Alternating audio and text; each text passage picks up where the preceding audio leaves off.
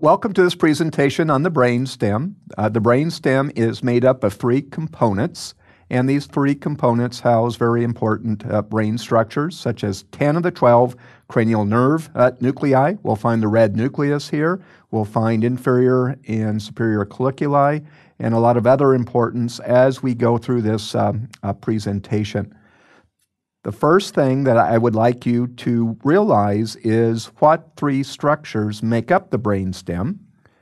And on this image, we see the most superior one, and that is the midbrain, this area here along and through here. Just below that, we have this expanded area called the pons. And inferior to the pons, you see this shaded area, and this is the medulla oblongata. And then it'll continue inferiorly as the spinal cord.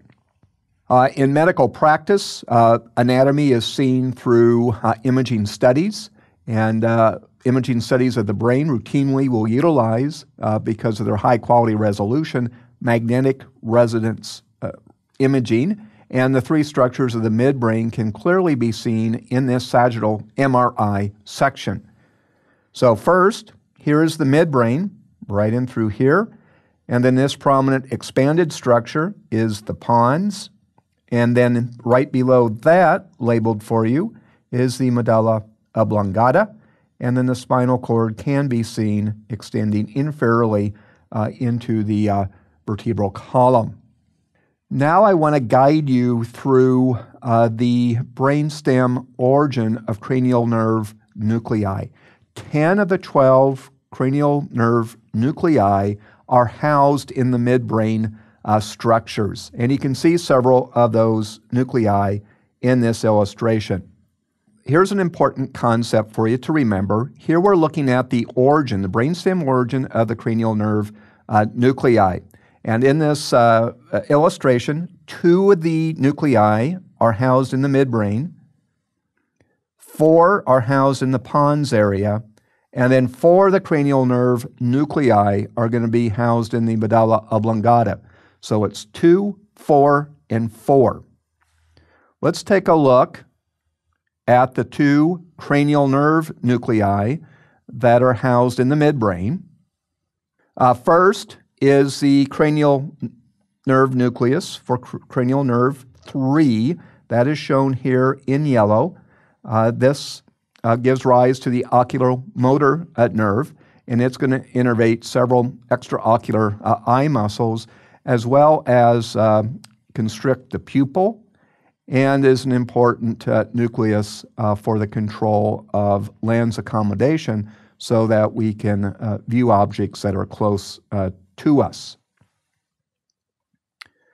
The second and final cranial nerve nucleus that's found in the midbrain is going to be that associated with the trochlear nerve. So we have cranial nerve 4 nucleus, and you can see it identified right in through here. From this nucleus, the trochlear nerve will leave the posterior aspect of the midbrain, and you can see the trochlear nerve right in through here. The trochlear nerve will innervate the superior oblique muscle, one of the extraocular muscles. This now brings us to the level of the pons as we work our way inferiorly. And again, remember that the pons has 4 cranial nerve nuclei. So now I want you to understand the 4 nuclei that are located here. And the first nucleus to take a look at is actually a paired situation. We're looking at the trigeminal cranial nerve nuclei. One of them is the motor nucleus of the trigeminal nerve that we see in through here, cranial nerve 5 motor nucleus. And then over here in blue, we see the sensory nucleus for cranial nerve number 5 illustrated.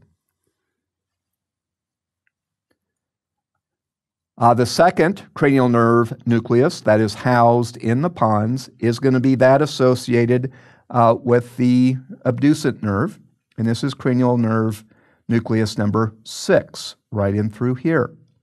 The next is the cranial nerve 7 nucleus. This is the facial nerve nucleus. We see it illustrated right in through here. And then the fourth and final cranial nerve nucleus in the pons is going to be that of the vestibulocochlear nerve. And so here is the vestibulocochlear nuclear area shown right in through here. Again, these are paired. They're just visualized on one side to keep this illustration simple and not very confusing for you. So for the pons, you're looking at 5, 6, 7, and 8. Those cranial nerve nuclei are housed in the pons. Now this brings us to the medulla oblongata, and again 4 cranial nerve nuclei are housed here in this brainstem structure. Here you can see some of the cranial nerve nuclei, and we'll take a look at the nuclei that are housed here. First we have the glossopharyngeal cranial nerve nuclei. This would include the nucleus ambiguus, the inferior salvatory nucleus, and then down in through here we see the solitary nucleus tract, and then the nucleus itself is shown in through here. Now we're going to take a look at the vagal nerve nuclei, and some of these nuclei are shared with the glossopharyngeal cranial nerve nuclei, so there is a division of labor or division of function. So for example, the nucleus ambiguus does communicate, it does send out fibers through the glossopharyngeal nerve. And then the solitary nucleus has a dual function as well with glossopharyngeal and vagus. And then we have the cranial nerve 10 dorsal nucleus being exclusive just to the vagus nerve here. Another cranial nerve nucleus that would be more inferior to the illustration that we have here would be the accessory nerve nucleus. This is associated with cranial nerve number 11. Lastly, we have the hypoglossal nerve nucleus that's labeled here, and that would be associated with cranial nerve number 12.